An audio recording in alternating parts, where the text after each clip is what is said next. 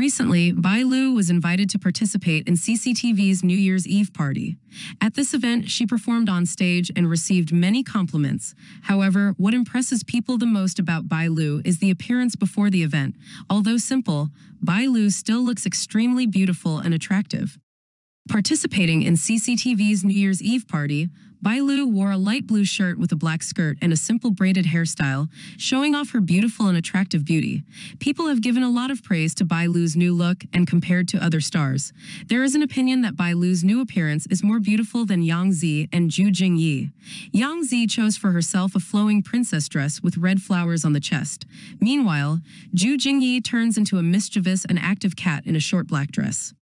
During the New Year's Eve, both Yang Zi, Bai Lu, and Jing were extremely beautiful and attractive. Each beauty gives viewers a different feeling.